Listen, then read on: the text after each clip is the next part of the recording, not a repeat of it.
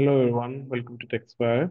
In today's video, we'll learn about how you can convert your SQL Server Stored Procedure definition into Postgres compatible definition. As we know, both the database are not actually compatible, so you can you can say, take help of AI to do that. So what I'm doing is I'm using OpenAI and using LangChain agent to do that. And for OpenAI, you require an API key which you can get from the data. You can say from a different API console.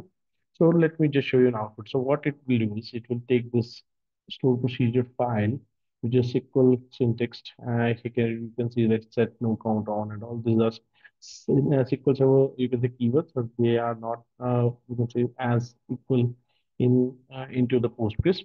So let me just run the script. Let's see what will the output. It will take a couple of minutes, a couple of seconds. We will see an our new file in this particular place.